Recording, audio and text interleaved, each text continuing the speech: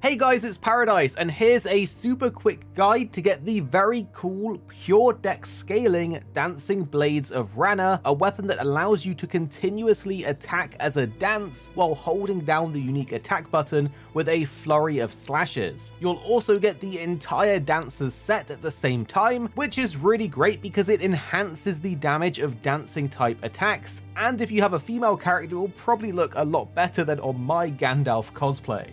To get these, you will need to get to the Cerulean Coast Site of Grace. You can do this super early on in the game by going from the castle front Site of Grace and following these arrows on the map to curve around this hill area, then go through a cave that leads into the river. Once you're in the river, run south, dodging the enemies and parkouring down until you actually reach this Site of Grace. From here though, it's not too much work. You will want to mark this tree on the edge of the map, as this is where we will be running and jumping down from. So place your marker and then run towards it with your mount. I suggest you try and hug and run along the cliffside on the left, as there's a bunch of enemies that can attack and shoot lightning at you, so try your best to avoid them.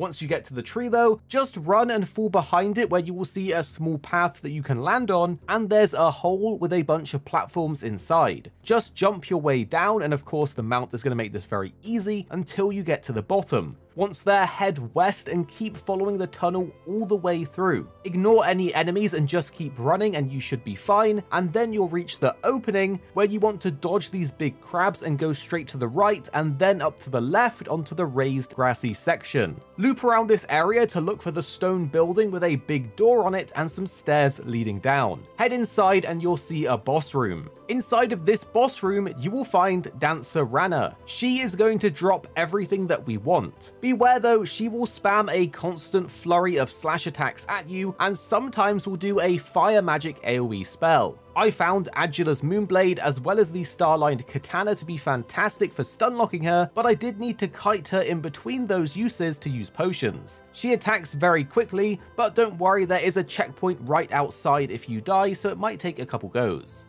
Once you finally have defeated her though, the full Dancer armor set and the Dancing Blades of Ranah are yours. Do note that each piece of the Dancer set specifically enhances the power of dancing attacks, at least so it says, so there's a clear synergy here with the blade. The blade itself is solely scaling off of Dex, so I would assume this is really good for a pure Dex build. It requires 9 strength and 20 Dex, but make sure to make use of power stancing because you actually get a secondary blade in your offhand when you do this, which is pretty cool. The unique skill of the weapon is called Unending Dance, and this is where it really shows off. This is a furious dance of successive slashing attacks, and if you hold down the skill button, it says you can sustain the dance for as long as your stamina allows. For me though, this did actually drain my FP, but it was at a very slow pace. So there you have it, the full Dancer set and the Dancing Blade of Ranah. Share any awesome items or weapons that you found so far in the new DLC, and drop a like if we've helped you out with this quick guide.